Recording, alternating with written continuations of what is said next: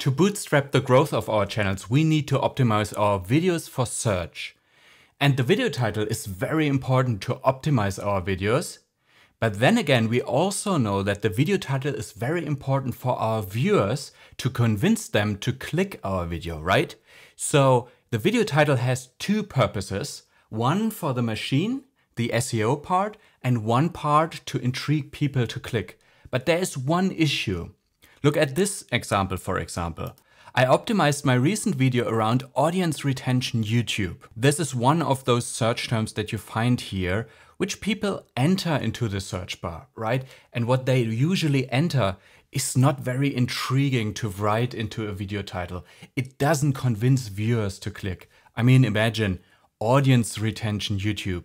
It sounds boring. Why should anyone watch this video, right? If it's only titled Audience Retention YouTube. So with this latest video, I applied a nice new strategy. Let me show you. Here in the number 4 Optimize tab, where you optimize your metadata for your YouTube videos in the Morningfame keyword research tool, we have Audience Retention YouTube as the target search term.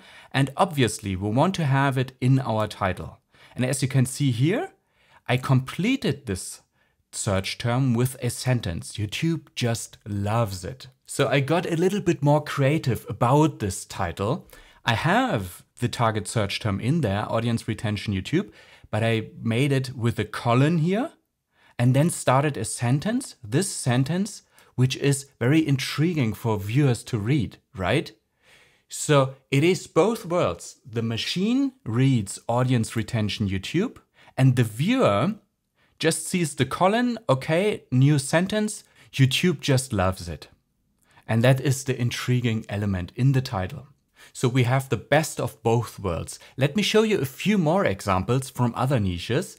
For example, mastering hip-hop Ableton is one of those search terms that, if you do videos about that, could be a target search term for your next video. So what I did here is mastering hip-hop, which is, of course, the beginning of the target search term. It should always be in the beginning here. But then I did this vertical line to make it easier for viewers to read this sentence. So they see a new sentence starts here. Ableton makes it 10 times quicker. And that is the intriguing part. So again, we have the SEO part and the intriguing part for the viewer, but they overlap a little bit to make it overall shorter. Because we don't have much space to put in our title, it should be as short as possible.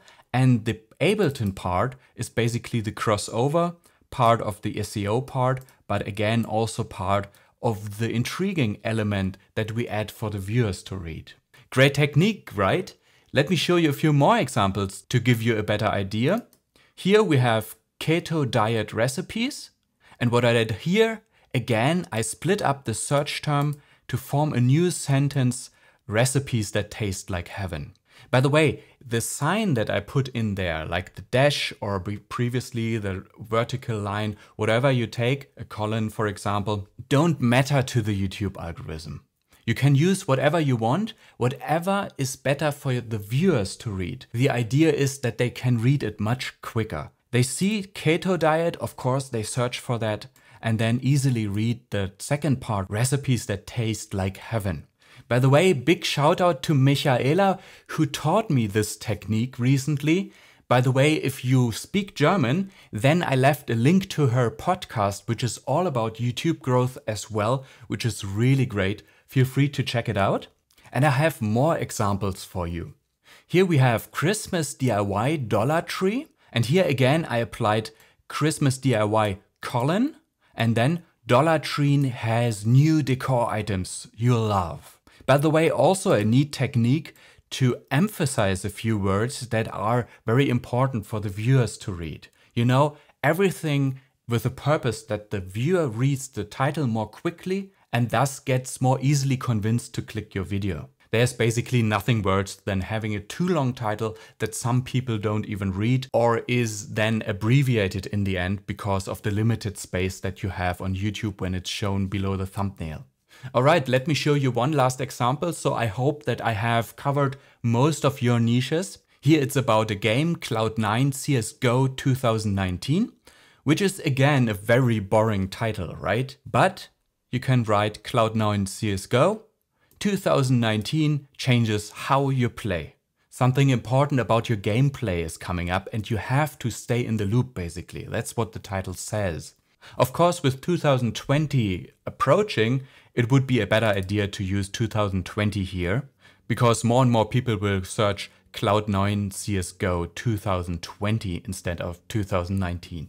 Alright, this is a neat way to combine the SEO part and the intriguing element that the viewer has to read in order to get convinced to click your video for a higher click-through rate. Really great. Let it overlap as much as possible so you can cram in both purposes that the title has into as few words as you can. But then again, there are some people who title their video in a different way. Their approach is to go all in with SEO and optimize the video about multiple search terms even. And that's what I want to talk in the next episode of this series. And if it's not out yet, then subscribe here and ring the bell so you don't miss this next episode. Cheers, my friends!